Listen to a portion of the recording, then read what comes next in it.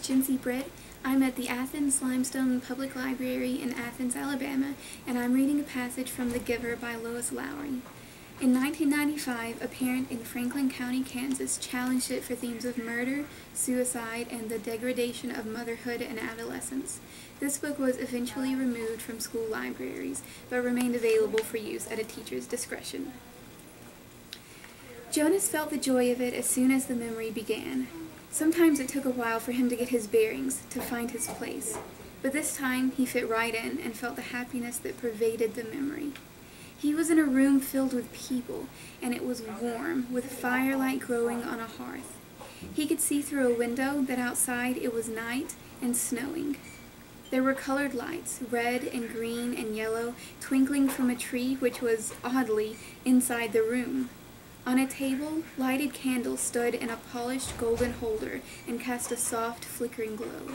He could smell things cooking, and he heard soft laughter. A golden-haired dog lay sleeping on the floor. On the floor, there were packages wrapped in brightly colored paper and tied with gleaming ribbons. As Jonas watched, a small child began to pick up the packages and pass them around the room, to other children, to adults who were obviously parents, and to an older, quiet couple, man and woman, who sat smiling together on a couch. While Jonas watched, the people began one by one to untie the ribbons on the packages, to unwrap the bright papers, open the boxes, and reveal toys and clothing and books. There were cries of delight. They hugged one another. The small child went and sat on the lap of the old woman, and she rocked him and rubbed her cheek against his. Jonas opened his eyes and lay contentedly on the bed, still luxuriating in the warm and comforting memory. It had all been there, all the things he had learned to treasure. "What did you perceive?" the giver asked. "Warmth," Jonas replied, "and happiness, and, let me think, family. That it was a celebration of some sort, a holiday, and something else. I can't quite get the word for it. It'll come to you." Who were the old people? Why were they there? It had puzzled Jonas, seeing them in the room. The old of the community did not ever leave their special place, the house of the old, where they were so well cared for and respected. They were called grandparents. Grandparents? Grandparents. It meant parents of the parents, long ago.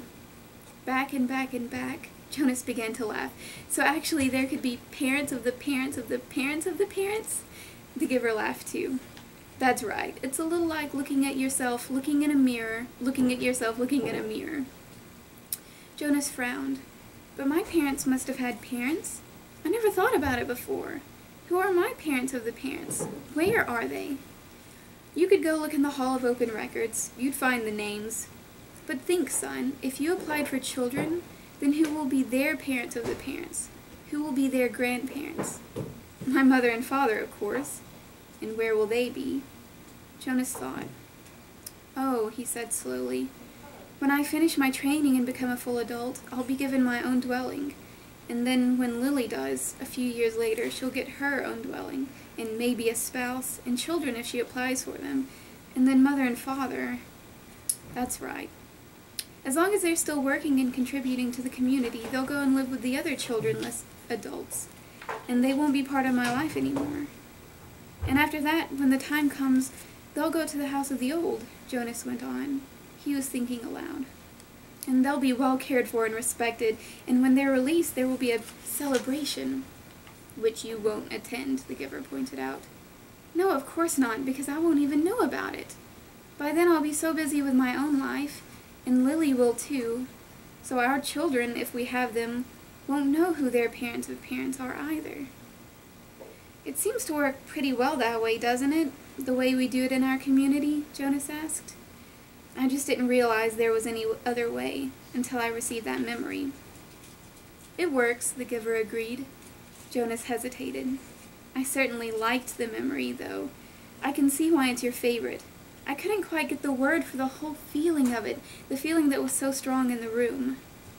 Love, the giver told him. Jonas repeated it. Love.